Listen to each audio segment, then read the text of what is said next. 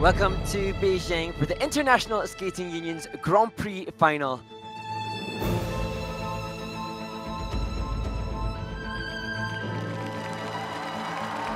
Wow.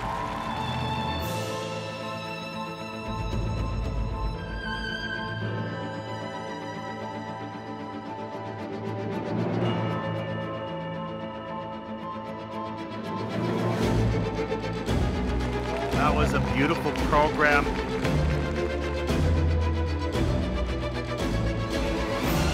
It's quite remarkable.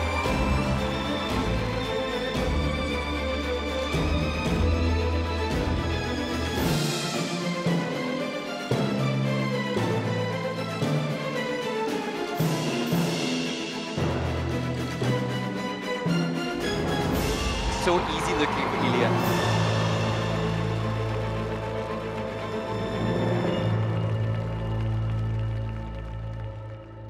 Day 2 of competition where the first medals will be decided and awarded.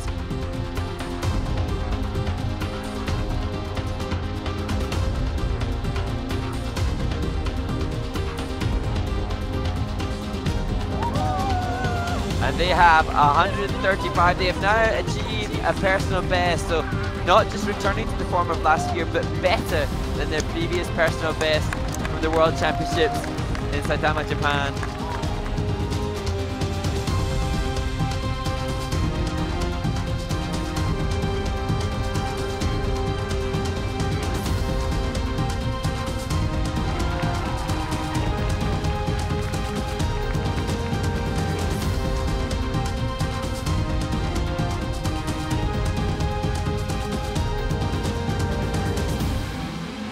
Second on the free skate, I think, by a whisker. They are the champions of the Senior Grand Prix.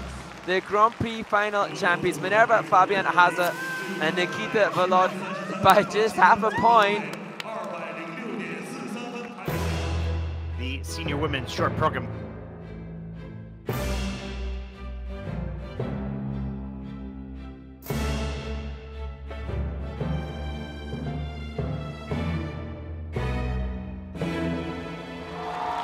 What great energy throughout this program. Well, difficult to explain how magical that performance was, both technically and emotionally. Season's best is 75.62. This is a 77.35, a new season's best. Scouri takes the lead after the short.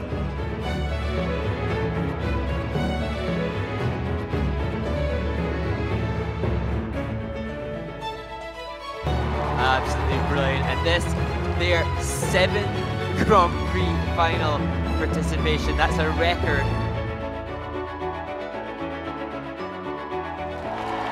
So many small little details to that performance. Really quite special. The final day of the Grand Prix final. Now we look forward to the conclusion of the ice dance competition.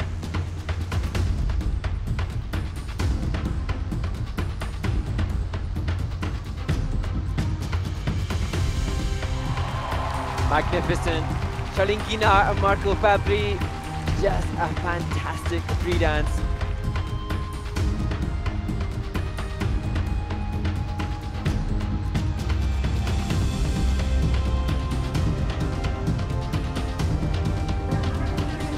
One, 3-2, 46. PJ Kong's voice confirming it's a season's best. How high will it climb? They've got the world record for the rhythm dance.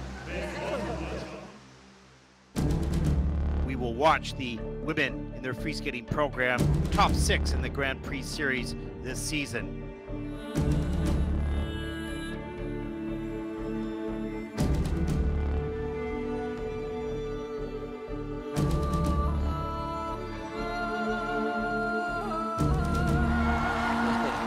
That's awesome. That is just, oh my gosh, when I watch this program, it's so mature.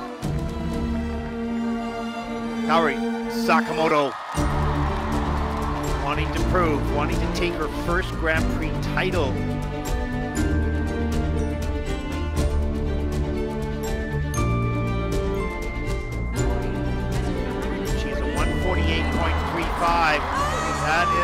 There it is. With a 225.70, Kari Sakamoto of Japan takes her first Grand Prix final title. Well, Yuma Kageyama has a flair for the dramatic.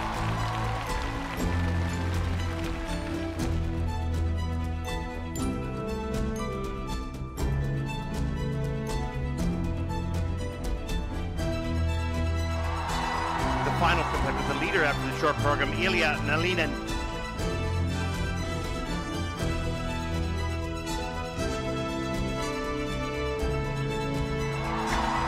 That's simply ridiculously good. 207.76. That's happy. Season's best. There you go. 314.66 as Ilya takes the title. As he calmly sits there and looks at the scores. That is awesome.